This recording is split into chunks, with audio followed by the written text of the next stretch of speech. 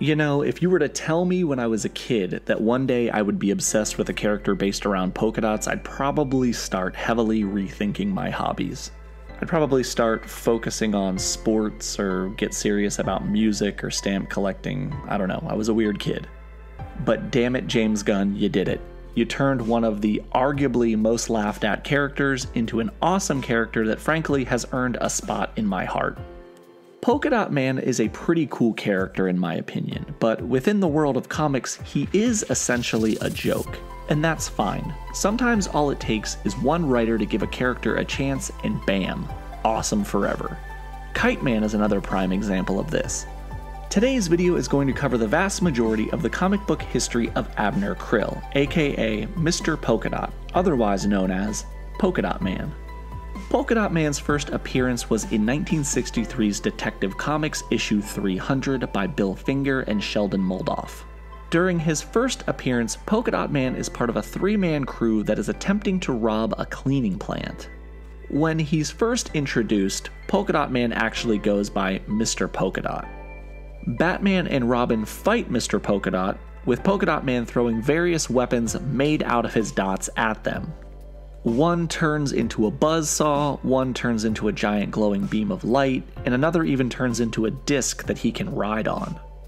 Polka-Dot Man is able to escape, and Batman and Robin learn that the source of his power is his suit and belt. Whenever he rips a dot off of his costume, it goes from a neutral state to being electrically charged, and it completes the task it was created for, afterwards disintegrating.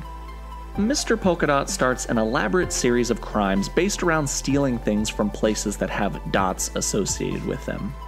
Batman and Robin seem to be one step behind him at all times. Robin almost catches him robbing an ice skating rink, but Polka-Dot Man throws a dot at him that turns into like 20 fists that swiftly kick the shit out of Robin, and it's hilarious.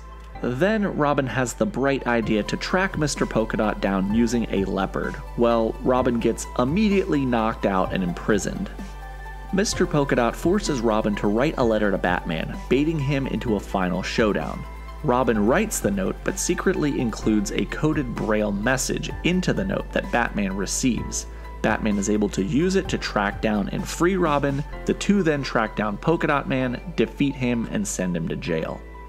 Mr. Polka-Dot is not seen again in comics for literally 33 years. The next time Mr. Polka-Dot surfaces in the main DC continuity is in GCPD number 1 in 1996.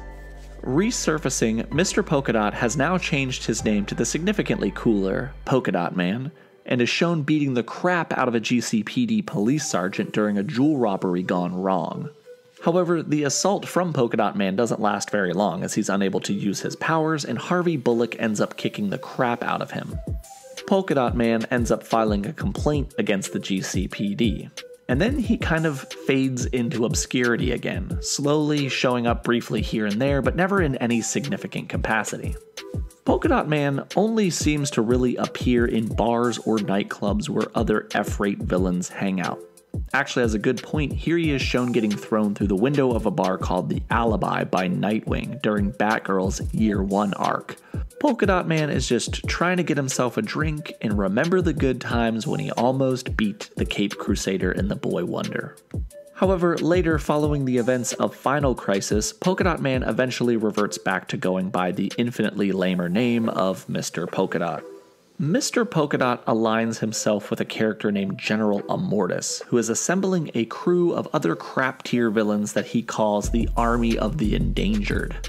Working alongside Dr. Achilles Milo, General Immortus goes about upgrading the powers and gadgets of these washouts. Mr. Polka-Dot is one of those villains. However, it's unclear how he's enhanced. However, in a battle with one of his teammates who defects the human flame, Polka-Dot Man is killed when a manhole cover crushes his head, and this actually ends the main comic book continuity of Polka-Dot Man, and also it depressed me when I read it. And that is about it for his main continuity history, and you'll notice that he was never actually in the Suicide Squad in DC Comics or in the New 52 or Rebirth, but Polka-Dot Man is shown in the Elseworlds story of Injustice 2, based off of the hit video game of the same name. Anywho, Polka-Dot Man is part of this universe's Suicide Squad, assembled by Amanda Waller. However, Jason Todd, disguised as Batman, breaks in, kicks the shit out of everybody in charge, and takes control of the Suicide Squad.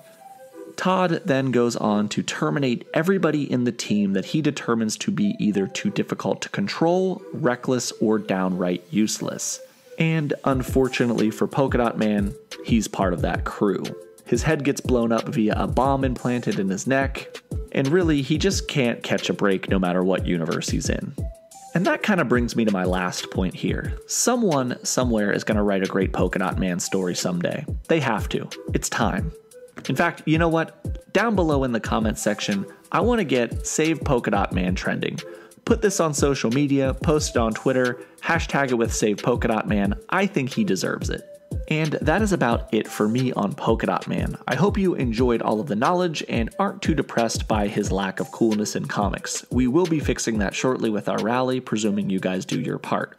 This has been Nick with Key Issues. Thank you for watching, and remember the motto, Polka-Dot Man over everything.